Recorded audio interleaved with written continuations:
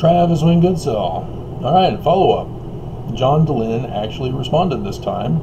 Took him 5 hours. So an hour ago, he replied, and as I was trying to get caught up on the past week's shows that I missed because of the impeachment hearings, so much I missed out on because of this impeachment hearings. Anyway, yeah, so I have Clarise muted.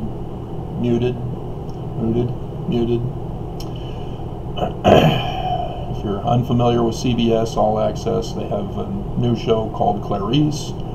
It's a TV series about Jodie Foster in from the movie Silence of the Lambs. It's not Jodie Foster though; it's a different woman playing the part. So I'm kind of missing out on the show as I didn't want to stop it and start all over again. But I pretty much know the storyline, I guess. I hope I don't get lost by watching the end of it, depending on how long this video goes. So John Dehlin replied with, "It's nice to meet you. Thank you for telling me a bit about yourself. Do we happen to share any mutual friends? Are you wanting to come on the podcast? Question mark." And then he says, "John, so are you wanting to come on the podcast?" Could be seen in two different ways. One could be that he's trying to find out if I'm desperate to come on a show to get my 15 minutes of fame. Or the other one is that he is offering an opportunity to be on his show. And so, here's how I responded. As we both came out of Mormonism, we likely share many mutual friends and acquaintances who choose not to be our friends. I am willing to help you in any way you would like to help others. So I'm not interested in fame. I don't do my videos for fame. People make fun of me for that, saying, "Oh, you only have 10 views."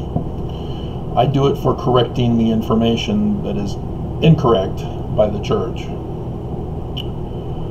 I then add, I'm not technologically smart, but I have used once this Gmail video chat. Was there a topic that interested you? So you see how I diverted away from the possible interpretation that he's wanting to find out if I want fame. So I let him know in a manner in which makes it clear what my intentions are, but still coded like a woman.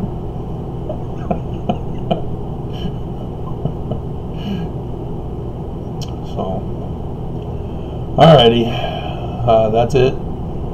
I'll again do another video follow-up once he does reply again. So we'll see. It looks like the Clarise show is just her assisting at FBI scenes. So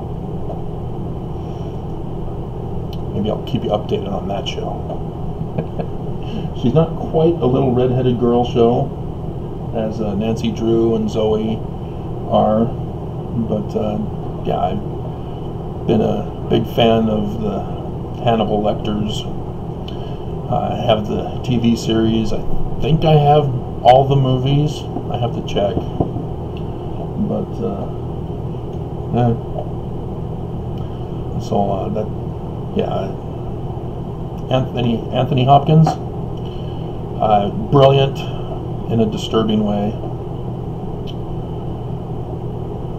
But yeah, the one that really got me was I think it's Hannibal Lecter, where, or was it?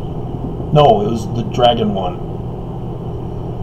It was the one where the blind girl falls in love with the guy, with the dragon tattoo on his back, and then she finds out who he is, and he tries to kill her, and yeah, that pulled my heartstrings on that one.